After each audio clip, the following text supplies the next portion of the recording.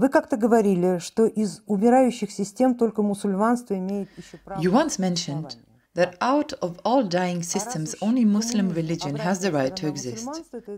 So since communism is the backside of Islam, does that mean that the world will have to go through this on the one side communist and on the other side Islamic joy, lasting for 3 generations? Colleague, I would like to tell you right away that your statement the world will have to go through is incorrect. Please don't generalize. Some world will need to go through that, the other world won't. Some people will need to be present in the world that will be going through this joy, but other people won't.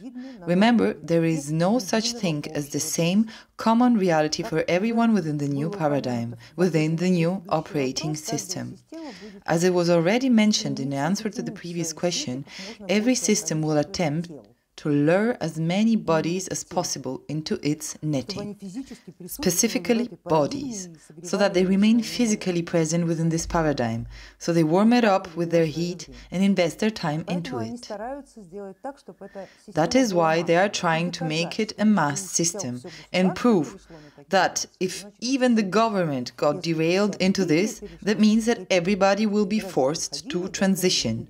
If the whole religion transitioned, then everyone will, meaning that they expect us to move with the egregores as we used to. No. Some will definitely have to go through this Islam/communist system directly, in the most grotesque form, similar to what our ancestors had to go through 100 years ago on the territory of the Russian Empire. Some will have to face it indirectly, in some other similar but completely different form from the mass form. Because there will no longer be one common egregor for everyone with this paradigm. There will be egregors that you would choose for communication under the condition that you're capable of making them your instrument and not your master. Communism and Islam, separately from each other as well as combined together, are able to present themselves in many different shapes and forms. Yes, it will take tremendous mastery learning to recognize these forms and not to be deceived while understanding what stands behind them in reality. But this awaits us in the future.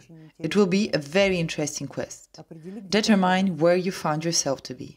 Determine who is standing behind it and learn to navigate it. There will be tons of fun to be had.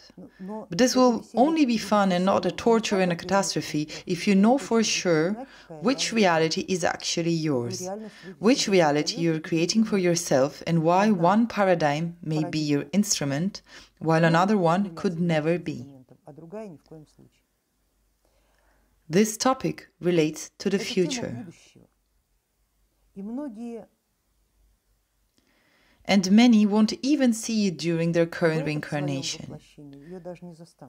But it is starting to take shape exactly right now. At this moment, all of us together are witnessing its origins, how it occurs, how it is being created, being formed, and the way it is being programmed.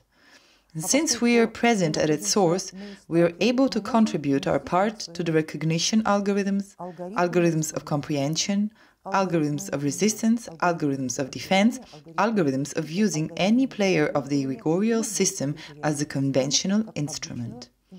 As once upon a time the egregores of the Abrahamic system disassembled ancient god worship cults into algorithms, that's exactly how we will dismantle into algorithms the present-day egregores, in order to work these algorithms into our own reality and to use them as we wish.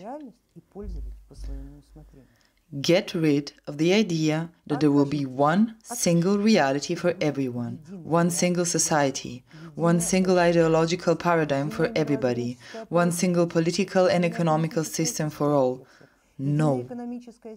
It will appear for you this way only if you agree to it and confirm your agreement thrice.